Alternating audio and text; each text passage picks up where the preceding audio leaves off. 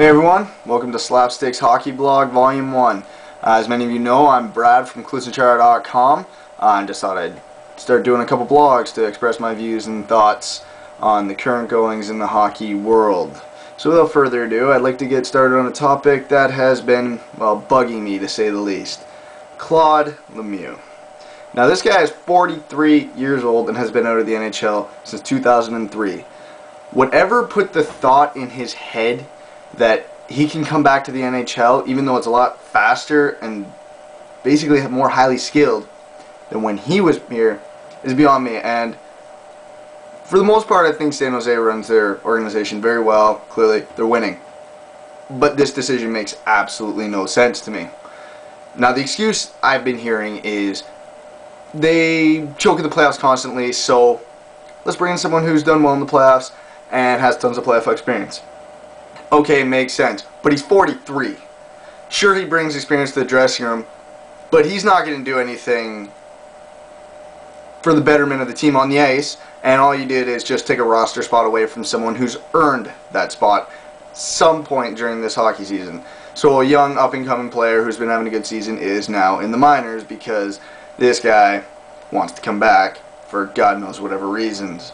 Can't say I like the decision. Can't say I think the decision makes sense, but hey, I'm not getting paid millions of dollars to make these decisions, so I could be wrong. But yeah, touching on the goaltending situations in the NHL right now, found out today Steve Mason will not be participating in the Young Stars game, and I want to say good. This guy's been having a ridiculous season, easily the front runner for the Calder Trophy and possibly the Vezina Trophy. Now, the reason I think it's good that he's not playing in the Young Stars game, it's 3-on-3, people just screw around, goalies get lit up like a Christmas tree. That's not bound to help anybody's confidence but the players. So, Steve Mason won't lose any confidence, keep playing, no real problems there in my books.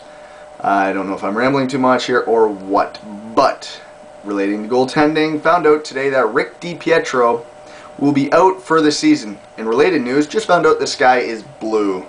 DiPietro getting hurt is now like a calendar. You can just cross off the times it happened because it is beginning to get so ridiculous. The guy is made of glass.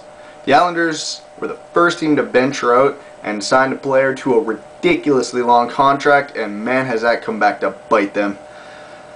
So I think people might finally see why these stupid long-term contracts are a bad thing.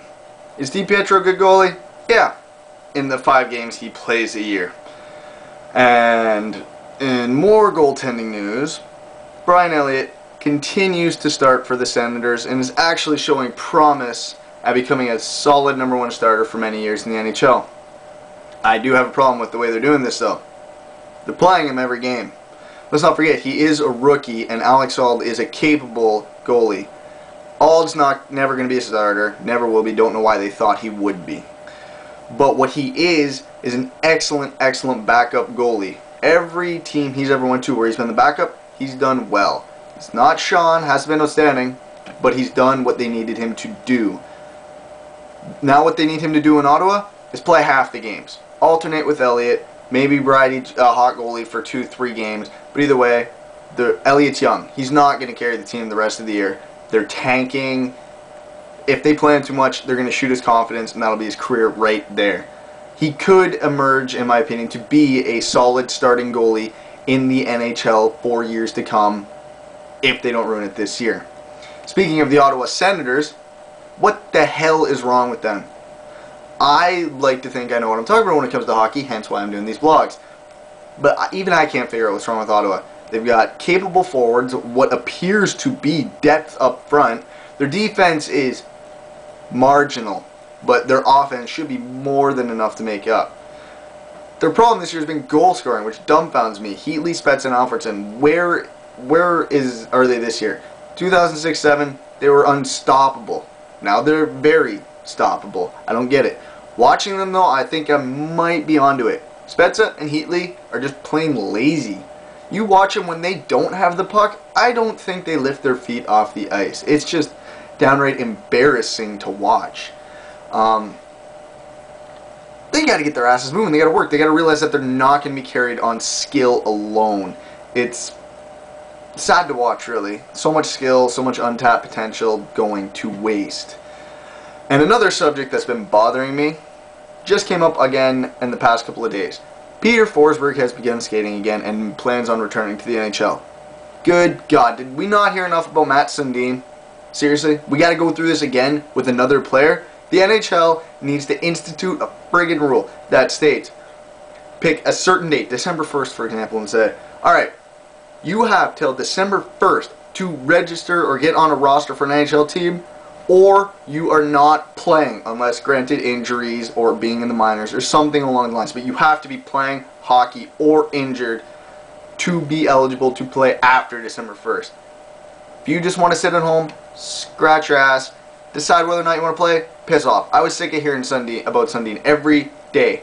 Oh, he might play. He's coming. Who's he going to sign with? Now he's coming. Oh, he's going to wait a week to go to Vancouver. I got sick of it. It was bloody ridiculous. If I have to go through this with one more player ever again, I swear to God, I'm going to snap and throw my computer across the damn room. Now, another subject I want to talk about, the All-Star Game.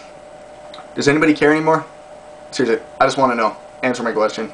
Reply in the comments below. Does anybody care? The skills competition, fun to watch. Young Stars game, cool, lots of goals. The All-Star Game, hey, let's watch a bunch of guys who have accomplished something in their career float around and try some fancy moves and generally not care. Baseball got it right. They made the All-Star Game worth something. Winner gets home field advantage in the playoffs, in the World Series to be specific. I think the NHL should adopt something like that. Winning conference, cool, you get home ice advantage in the Stanley Cup Finals. Who cares about points, stats, whatever. Make this interesting. This should be a big marketing goal for the NHL, and yet they have blown it consistently year in and year out. They have to make this entertaining. And lastly, last subject I want to touch on is fighting in the NHL. Because as many of you know, the whole situation where the guy for the Whitby Dunlops died because he hit his head off the ice. Now, I knew everyone was going to overreact, which they did, but it wasn't unfounded in my opinion. People are saying, oh, you need fighting in the game, you need fighting. No, you don't. Fighting has become a joke. When guys pre-plan fights and they ask before the puck's dropped, that is ridiculous. Guys like Georges Laraque, Radis Evanens, or however the hell you say his name, these guys do not belong in the NHL. You need guys that can play and fight. Jared Boll is a perfect example for Columbus Blue Jackets. He sticks up for his teammates when needed.